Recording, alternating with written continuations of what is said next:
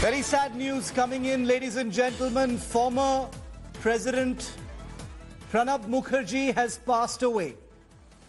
Former President Pranab Mukherjee had been ailing for many days. He was in a deep coma for many days now since he'd been admitted to the army hospital in Delhi. And we just have a confirmation that he is no more. He has passed away. Pranab Mukherjee was the President of India. He was a long-standing Member of Parliament, Union Minister and senior leader of the Congress Party. An active politician for many, many decades. He had been ailing for a while. He had been treated for a clot. He had gone into a coma. He had tested positive for COVID-19. He had many comorbidities. He had been deeply comatose for many days. There were daily updates that had emerged. And now, with a heavy heart, we confirm to you that Pranab Mukherjee has passed away.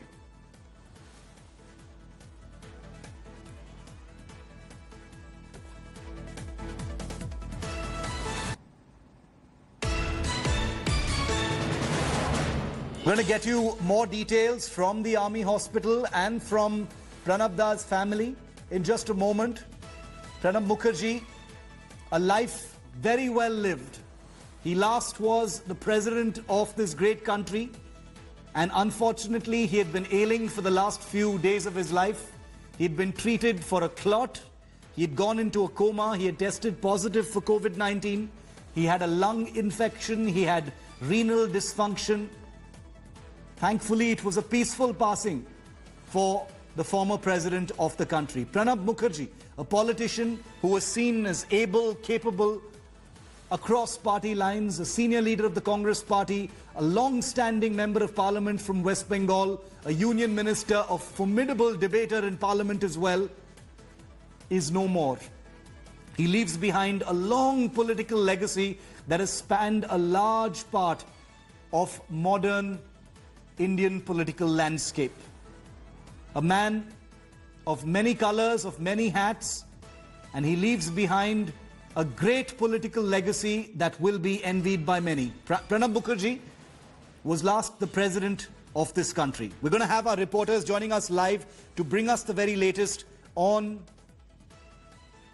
the information that we're going to get from the army hospital in just a moment.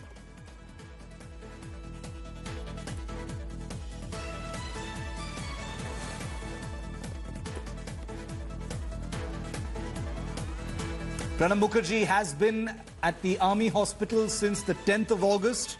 So for the last 21 days, 3 weeks, he has been at the army hospital where he had begun his treatment. Sadly, he slipped into a coma following surgery, and now he is no more.